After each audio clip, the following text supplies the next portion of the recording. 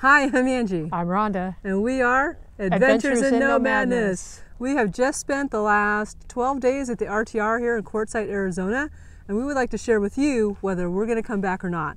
We're going to share our key takeaways and see if it's the right fit for you if you want to come. Stay tuned.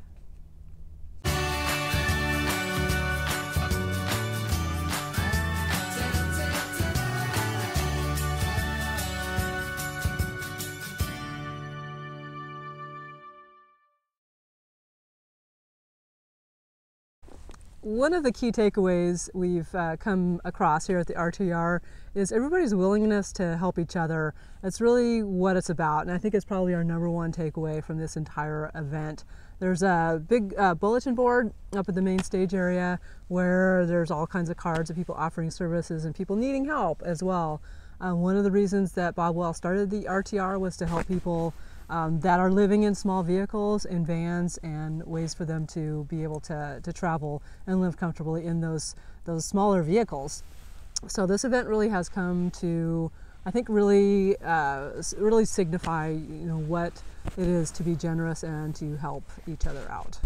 And we've actually seen that on numerous occasions. One Facebook post I read on the RTR chatter was one woman, during the massive rainstorm we had, one woman was helping another guy cover his stuff up with a tarp. While he was away helping somebody else, he was helping someone that was away helping away someone else. So it was a really kind of a fun thing to read. The second takeaway is the opportunity to learn. The model here is that each person has something to contribute. You have something to learn from every other person here, and you have something to teach every other person here. Now, some of the things you will learn are, hopefully most of the things you will learn are what to do, and sometimes you will learn the things not to do. We're just starting out on our journey. We've done a lot of tent camping, backpacking, that kind of thing. We still have the opportunity to go to seminars, and we're still learning. We're also learning by just being invited into people's homes on wheels, basically, and seeing the little tweaks and tricks that they've used, and whether it's an appliance or some little gadget that they've picked up along the way to make things easier or for things to work better. So that one was a big part, I believe, of the RTR. Our third takeaway is the ease of making friends here. We are both huge introverts, so meeting people and making friends isn't as easy as some of the extroverts out there. The thing is, we're finding that there's a lot of nomads, that people who live out here in the boonies. A lot of them are introverts, and that's why they like to live this way. We certainly are. We didn't camp around a lot of people. We were out about a mile from the main stage area, but we made friends just on our daily walk back and forth between the main stage and here, and it was really easy too. People are, like Rhonda said, so generous in opening up their homes on wheels, and allowing you to go, they want to invite you in, and so it's really easy to make friends here, like extremely easy. And honestly, we didn't really try that hard, but we have. We spent one afternoon specifically trying to walk, well, 2 afternoons, walking in different areas that we hadn't been, which allowed us to meet even more people. Yeah, so had we tried even harder, we would have made even more friends. So we had a really great time meeting the people we did, and extremely easy for all types of people, no matter how shy you are, no matter how introverted you are, you will make friends here. Guaranteed, you will make friends here. The #4 takeaway is the volunteers here are great. I mean, they are volunteers, and they put in lots of hours sitting or standing, sometimes in fairly hot sun, sometimes in the rain. So I guess, want to say that they have an awesome crew here, and nothing but good things to say about them. Yeah, they really went above and beyond. So they were out here for really long days. Traffic control, I know there was some talk ahead of time of it being just crazy because the road is really narrow. The volunteers did an incredible job of being on the radios and making sure that, one way stopped or the other one went through some of those washes that were single lane. So they did a really great job of that. The waits were very minimal, a couple minutes at the most, anytime we came through there. The volunteers did a great job of kind of keeping things running when the events were happening on stage and the speakers were going, and try not to let that go over time or run too long. So they kept things moving right along, and they did a great job all the way around. Our fifth takeaway is how absolutely incredibly creative people can be with all types of living arrangements. One of the highlights for me was, I mean, there were so many highlights, but one of the highlights for me was a small car show and tell, and they had a bunch of Priuses and minivans and just a bunch of really small cars that people are actually living in. That was another sort of key takeaway, was that a lot of people are here because they are forced into living out of their cars, and they're making the best of it because they can live for free out on BLM property in their cars and their minivans. People are incredibly creative with those small spaces. Even their larger spaces, we've seen people that did some amazing conversions with cargo vans, cargo trucks, box vans, cargo box trailers. I mean, you name it. People have done some absolutely incredible living spaces out of those, and that creativity just blows my mind, and it's pretty inspirational too. So if you're thinking about coming to get ideas for your own nomad living, I would highly recommend coming here to get those ideas, again, because people are so generous with opening up their homes and letting you see what they've done.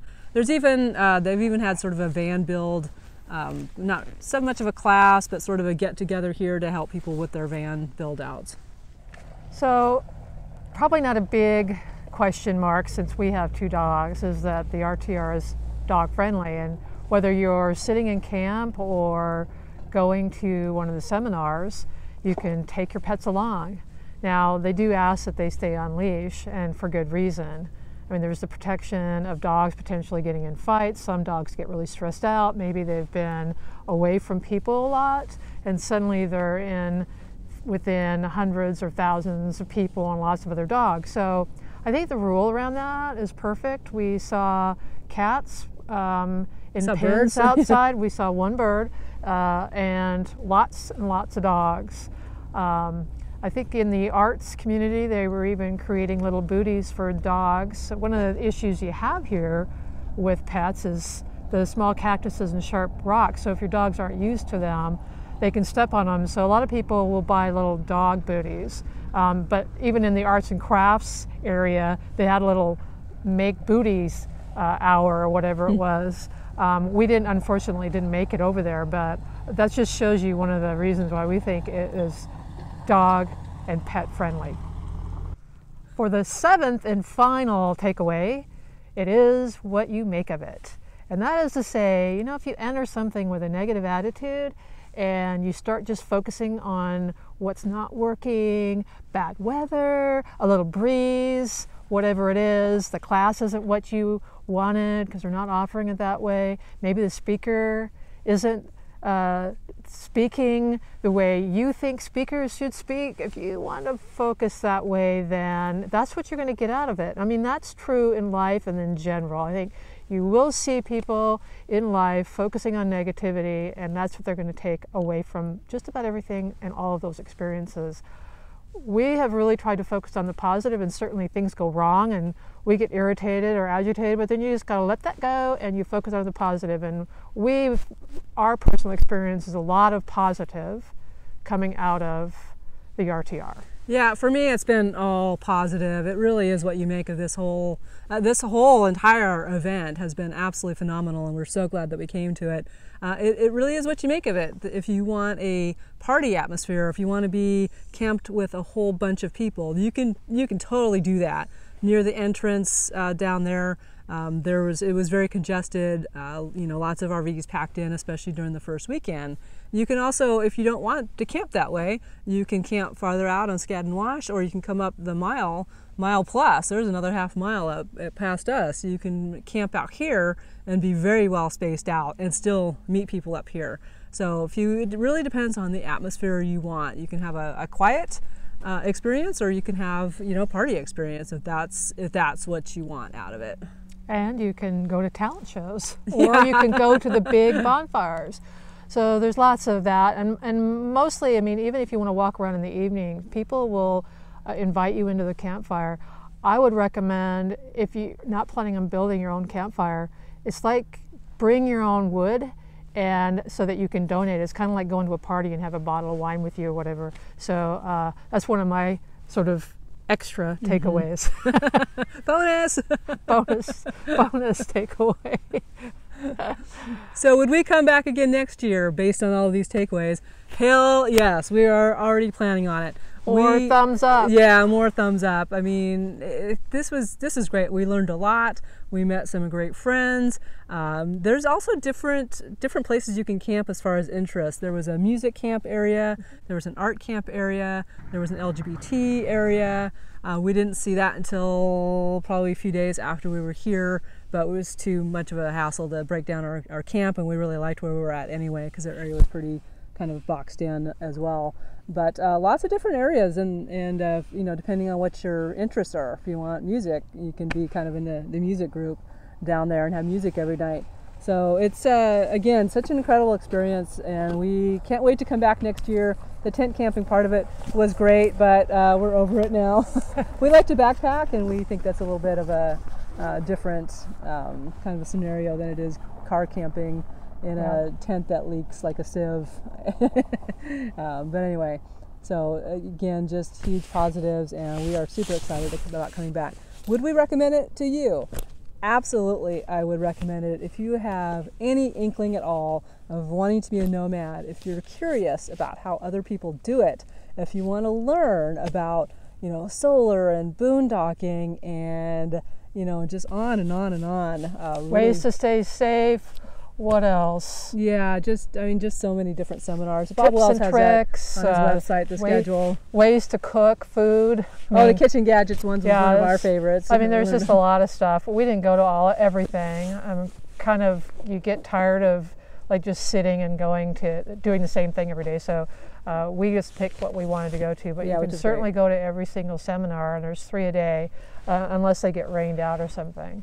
So we are planning to come back next year. We'll be a little bit more comfortable in our 21-foot Escape travel trailer, and I would highly recommend that if you are thinking about going, don't listen to the drama, because a lot of the drama that we did read about ahead of time was just made up drama BS. I mean, none of that exaggeration, none of that materialized at all. So we were, like I said, again, we're going to come back, and if you have any inkling, we would highly recommend you come too. It was an absolutely fun event. So thank you so much for watching our video. Please give us a thumbs up and hit that subscribe button. We always really appreciate that. Plus the little bell if you want to get notifications when we post new stuff, which we try to do once a week. Until next time. Happy travels, and be a happy camper.